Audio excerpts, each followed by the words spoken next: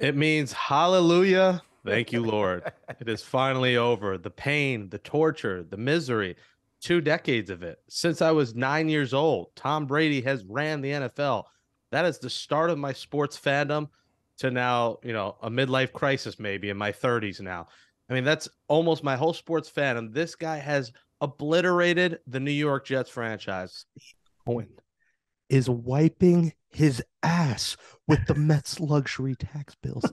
He will buy you and your family. He will buy your children. He will buy your pets. He will buy your dogs. He will buy your cats. He will buy every free agent in sight. He is the best owner in baseball, and he means business. Good luck in Texas, Jacob deGrom. Steve Cohen is my uncle. I've adopted him into the Brown family, and I would like 0.1% of his inheritance. He is building a championship, and he means business, and he will get whatever player he wants. And we've been waiting for this all 31 years on my planet Earth for the Mets to do something like this. And the time to win a championship is now. And 2023 is the year of the Mets. It's the year of Uncle Stevie. Can we find a quarterback? We've used 2 top 5 picks on Sam Darnold and Zach Wilson, and they both sucked. I mean, can we find a quarterback? Bring back Chad Pennington. Save us, Chad Pennington. Vinny Testaverde. Joe Namath. Get out of the Price is Right commercials and get on the field. I mean, we need a quarterback. This is pathetic. Josh Hart was an incredible addition. I mean, pairing him with a guy he won a championship in college with in Jalen Brunson and putting them together in the backcourt, he's the kind of player. Performance by the Jets quarterback, and I'm mad about it because the defense carried this team. They put the Jets on their back, sacking the quarterback. Secondary was good. The run game wasn't terrible. But Zach made some inexcusable throws, T-Rich and Wayne, that made you feel like he regressed today. I was going to ask about that. Yeah, it was disgusting. 2 words, Dave Gettleman, go. Disgusting. Is that just Starling, save us. Starling. Marte, are you watching this? Save the Mets. Starling, come back, you jacked, handsome prince.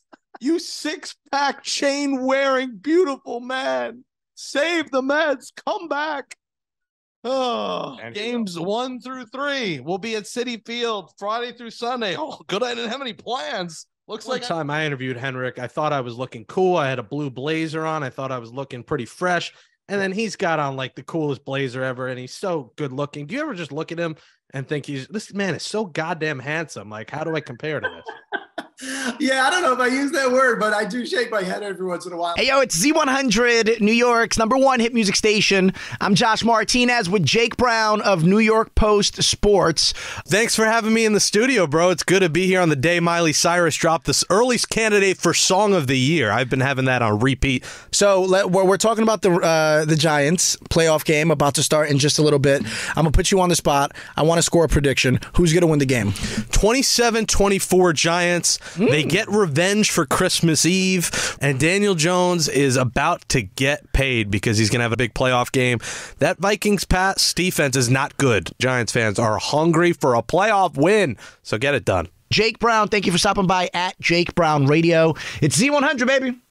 Jake Brown, NBA writer for SNY. You can find him on Twitter at Jake Brown Radio. And how about this Knicks team, which I feel like has played pretty well? I'm shocked, honestly, by how good they've been. They have a lot of road woes coming up, and this will make or break their season. So to represent Mets Nation, we welcome in Jake Brown. A guy who played 8 home games to do this whole thumbs down, and he started doing it like August 6th or 7th when he was here for a week. I called him on Amazing But True, Mr. Softy. No rainbow sprinkles for you, Javi. Right now on the phone line, I want to have a conversation with someone who can add additional insight to the conversation. Jake, thanks for taking the time to hop on. How are you? First time, long time, JR. We got to hate on Emmanuel on CBS Sports here, who gave you a D-plus grade. Gave the Knicks a D-plus grade for taking. I got that screenshotted. I have that screenshotted. Do you use that as motivation? Is that like at your locker every day? Oh, hello once again, fellow degenerates. It's a brand new week, so it's time to gather yourselves together and get back to winning ways here in Week 14 in the NFL. Here are my 3 best bets this week against the spread. First off, the Dolphins are 5-point underdogs, which means you're going to hammer them against the Jets. Before I run into a wall like Almora Jr., I just named every map magical like Masika. If you enjoyed that rap, catch, let me hear ya. Bars!